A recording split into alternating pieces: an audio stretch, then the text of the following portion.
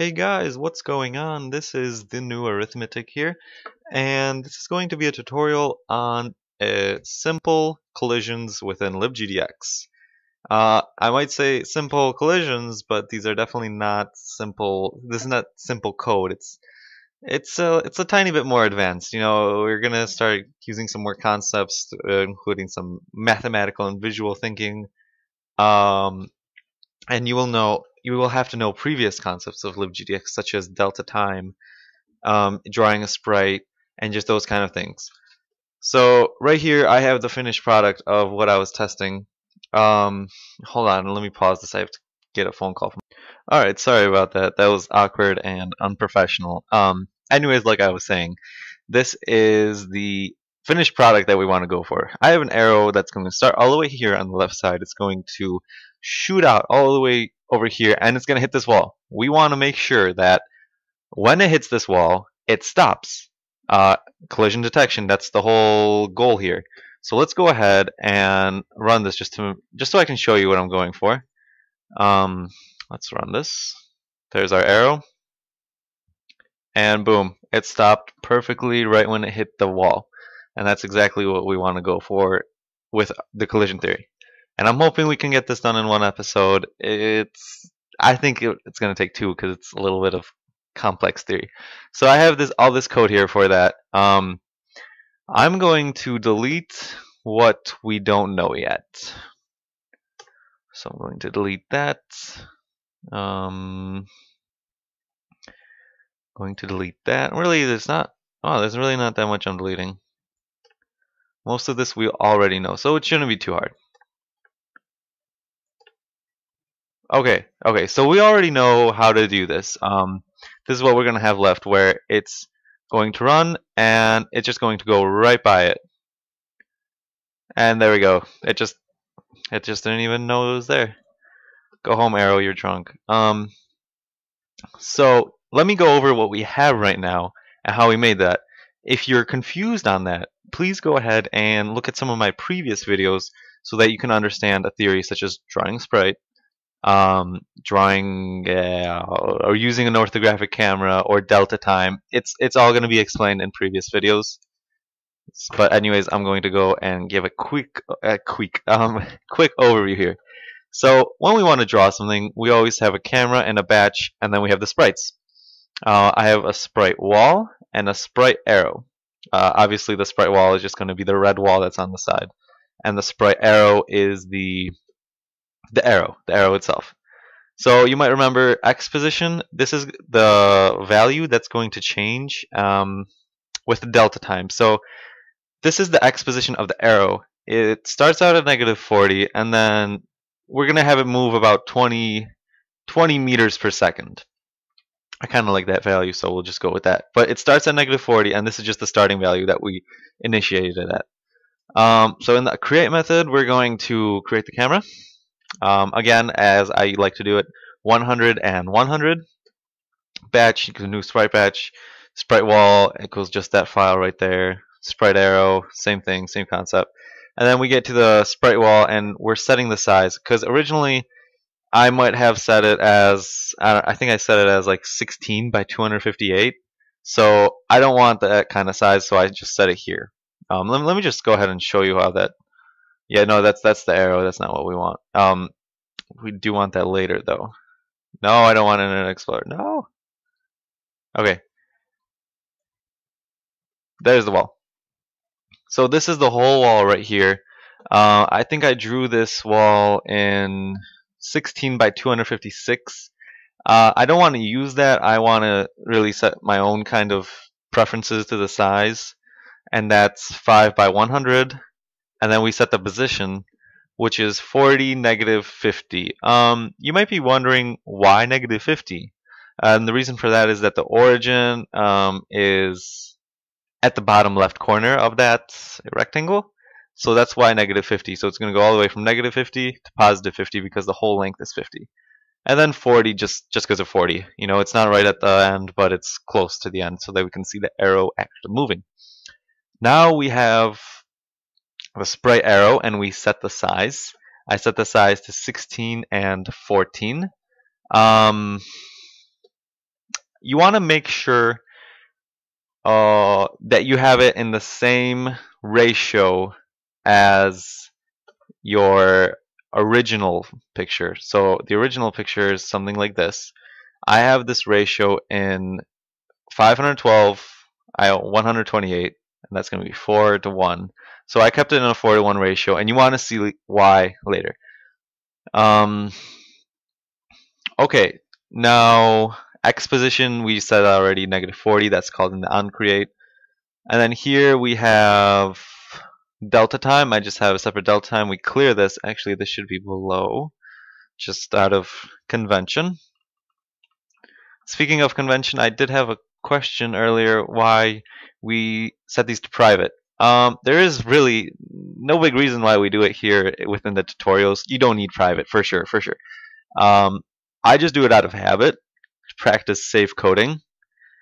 And it's just convention when you're making variables that you only want to use in that class. So that hopefully that answers the question. And then to continue that, this just washes, I guess you could say, or clears the whole screen in white because it's 111. This is delta time. Always have to call batch.setProjectionMatrix. Let me clean this up a bit. And then we set the X position to an updated value. So we want the arrow moving at 20 meters per second to the right, and this just does that. This sets the arrow to that position, and then we just draw that. So that's going to cover everything. Now that we covered what we have here, let me just show that again because it's beautiful. Absolutely beautiful. No, it's not beautiful, but it is helpful. The arrow is just moving to the right, and it's completely missing the wall. So how can we circumvent that problem and fix it? Well, one simple way of doing that, and the reason I say simple is just because in theory it's very easy, and even in coding it isn't too bad once you know what you're doing. So for example, we have this arrow here. Well, the theory or the simple detection method goes kind of like this. You make a tiny, tiny, tiny, tiny, tiny rectangle right at the tip or wherever you want to detect a collision. So you can have three rectangles, one right here, one here, one here, and maybe even add some more over here. You have these tiny, tiny rectangles here, and let me just draw one just for the hell of it. Let's draw it in yellow so that we can actually see it. And let me increase this. Okay. So, okay. We're going to have a tiny, tiny rectangle right there. And then we're going to have another tiny, tiny, tiny. Well, actually, no. We're not going to have another tiny rectangle. We're going to have another big rectangle on the wall. So we have this tiny rectangle, and then you have the whole rectangle covering the wall, because obviously the wall is a rectangle itself, so we can cover the whole thing easily. And then what we say is when this rectangle overlaps the rectangle on the wall, then we've got a collision, which we do. So let me go ahead and pull up a picture of that wall again. So imagine with this wall that we have a rectangle drawn right over it. And that's not a rectangle. And I do have two screens for those of you wondering how I'm pulling these images over. It makes making these videos a ton easier. So anyways, imagine a rectangle over this whole wall, and then whenever each of these rectangles overlap, then you've got a collision, because you indeed do have a collision right there. So that's what we are going to be doing. We're going to be creating two rectangles, and we're going to be calling a method called dot overlaps. Dot overlaps, yes. So making this rectangle is going to be really easy. It doesn't even move or anything, so we just create that rectangle once, and boom, we're done. However, don't save. However, making this rectangle is going to be a little bit more difficult, and the reason I say that is because it's a moving object and it's a super tiny rectangle. So let's begin. What we're going to do is kind of find out where we need to draw that rectangle. If you can remember, in libGDX we set it to 1614. It's 16:4, 16 of width and 4 of a height. So what I did is I hovered right over the tip, and if you look right at the bottom left of Paint, it gives you a number that's like 503.57. Right now it's 501.57. I went ahead and went with 503.57, this number right here. And then I made that a proportion out of the whole image, which is 512 by 128. And I made that a whole proportion. So if I can just bring the calculator over here. So what I did is I took 503 divided by 512. And I got this value. Oh, it's 98% of the way there. So I multiplied that by our width that we were using in libGDX. That's what's important. 15.71875. And that's the number I got here. I did the same thing for your y value, and that's 1.78125. Right, so that's your point. That's your arrow point within libGDX. So now that we know where the point is in libGDX, we can start to make a tiny rectangle at this point.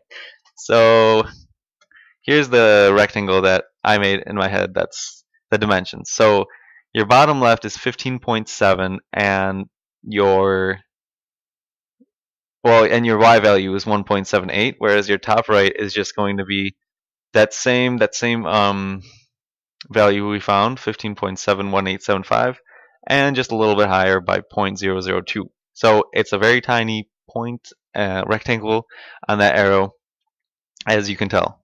So these are the numbers that I came up with that we're going to use for that rectangle. So let's go ahead and start coding a little bit. Don't save. What we've got to do first is create a rectangle. So private rectangle and rectangle rect arrow. That's, yeah. Rectangle arrow. And what I've done, here, let me take this out just so I can show you. When you import it, Control-Shift-O, it's going to ask you which one of these do you want to import. And go ahead and take the one that's from com.badgelogic.gdx.math. It just gives you different methods that you could use, basically. And then we're obviously going to need the other one later, which is private rectangle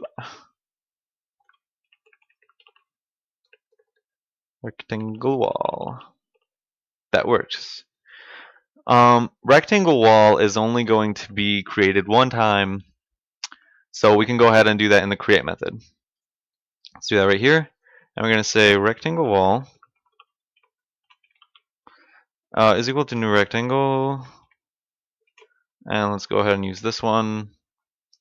Your x is going to be the x of your wall, so we can do sprite wall dot get x, not dot get z. Okay, and your y is sprite wall dot get y. Your width is sprite wall, again sprite wall dot get width. And I'm sticking with this because that way you know for sure that your measurements are accurate. Sprite wall dot get height. Okay, so that's what we have so far. We have the rectangle being drawn over the wall. What we've got to do in the next tutorial is we have to go ahead and make the rectangle, that tiny rectangle on the point of the arrow, and then we have to set a method saying if the two collide, if the two overlap, then we've got a collision on our hands, and let's do something to stop it. And that's all we have for this tutorial. I'm going to finish this in part 2, so stay tuned, and thank you.